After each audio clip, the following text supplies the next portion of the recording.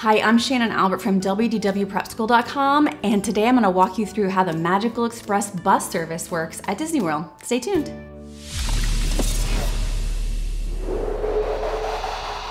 So if you have never taken Magical Express at Disney World, it might seem a little confusing, and I think it is if you don't know what to expect. But today I'm going to walk you through the steps so that you know going and coming home how it works. Before we do that, I do want to give you a quick overview in case you are unfamiliar with the service. Magical Express is a free bus service for people staying in Disney World Resort hotels, and it takes you from Orlando International Airport, no other airports, just Orlando International Airport, to Disney World hotels. It doesn't take you to any of the other Disney hotels like the Four Seasons. It doesn't take you to Swan and Dolphin. It's only Disney's own hotels where this is an option. They will optionally transport your luggage for you, but we'll get into more of that in just a minute. So let's start going through the steps. Step one is that you need to sign up to use the service, and you can do this while you're at home. You can do it while you're booking your trip. So if you go online to make a reservation, you can put your Magical Express information in then, but you can also add it later. So if you already have a reservation, go to DisneyMagicalExpress.com and it will ask you for your hotel information, your flight information, all of that. And then you will be locked in for a reservation to use Magical Express. They will mail you one luggage tag per person, and you can use that if you would like, but we'll get more into that in the next step.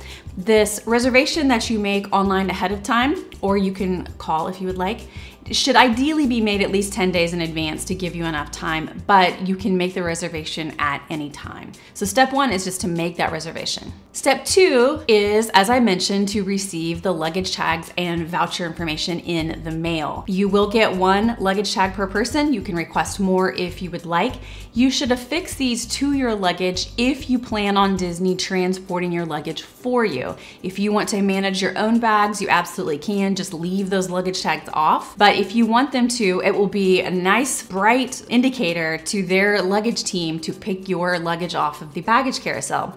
If you happen to forget these luggage tags, just make sure you have your baggage claim tickets, and you can take those to the Magical Express desk and they will go find your bags and get them anyway. But ideally, you should have these bright luggage tags that Disney sends you on your bags if you want them to transport them. If you're arriving after 10 p.m., you will need to transport your own bags anyway, so you can just leave the tags off if you would like. You will have to pick those up off the baggage carousel yourself, and I'll explain how to do that in just a minute. Step three, once your bags are tagged and you are ready to go, you need to fly to Orlando International Airport. Now, if you've never been there, it's a slightly different setup than you may have seen at any other airport. When you land, you arrive at a satellite terminal, and from those terminals, there is a tram that takes you to the main terminal. So everyone has to do that. You get off your plane, you walk to the tram takes you to the center building. At this center building, you will enter on level 3.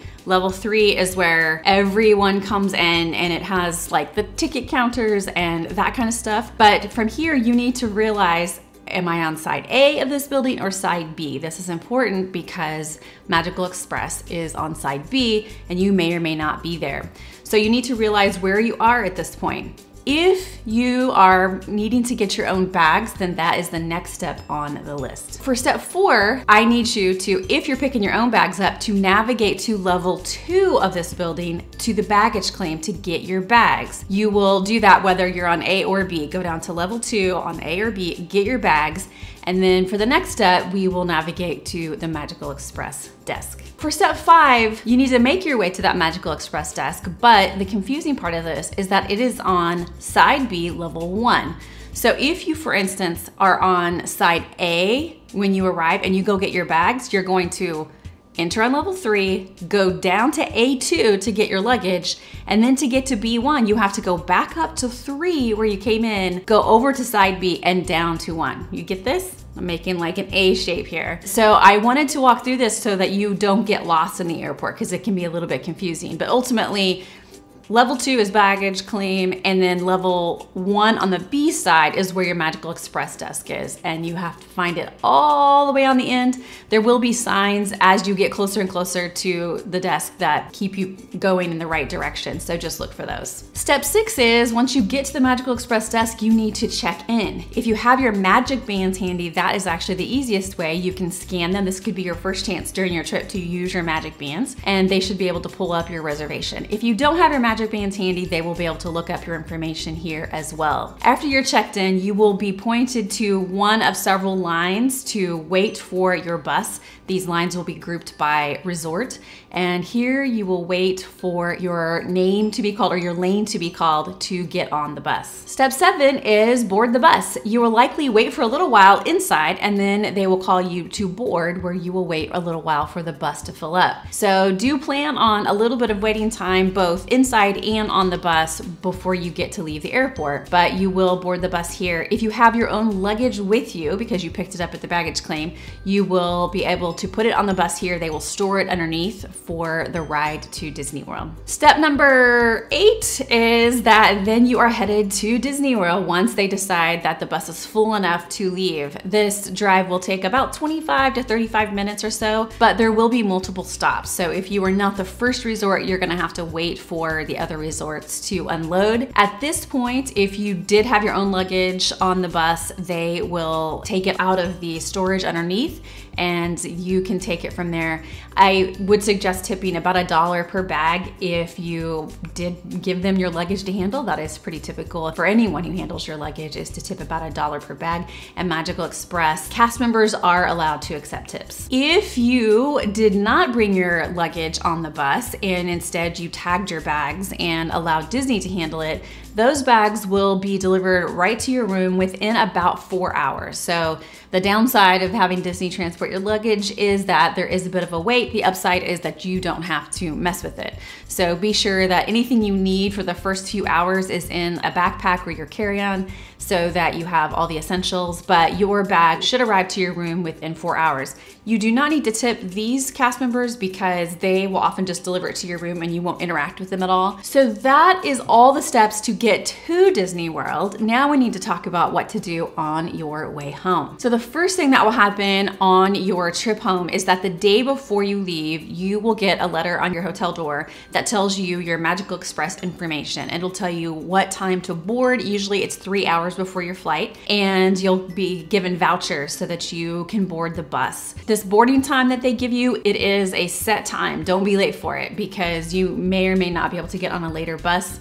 So be sure to be on time on your departure day. The next step on your departure day is that you can use Resort Airline Check-in if you want them to handle your bags. Resort Airline Check-in isn't just for people taking Magical Express. Anyone who's flying on a participating airline can use it. I'll have a link in the description with more information on this.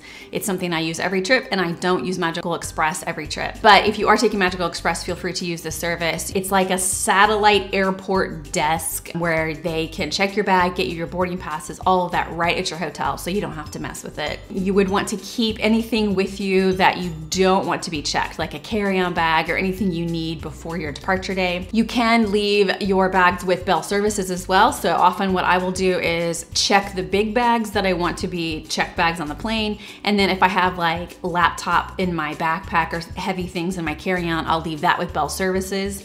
And then I'll go have lunch or go to a park or whatever. And then I'll come back and get the carry-on items from Bell Services before heading to the airport. But make sure your luggage is sorted on your departure day. And step 3 is to get on the bus at your boarding time. Don't be late, be there on time. You will need your vouchers that you were given. Magic Bands don't work on the trip home, which is a little strange, I know, but you will need your vouchers to get on the bus, and you, again, can have them transport your luggage if you need to, and tipping does apply. So that kind of sums up the steps going and coming on Magical Express. You know, why wouldn't anybody use it? Well, as I explained, it does take extra time. And so some people that want to get to Disney World or to the airport in the least amount of time possible will probably want to use other options. I have information in many articles about all of the airport transport options, about how Resort Airline Check-in works, and about Magical Express. So be sure to check those in the description. Thanks for watching.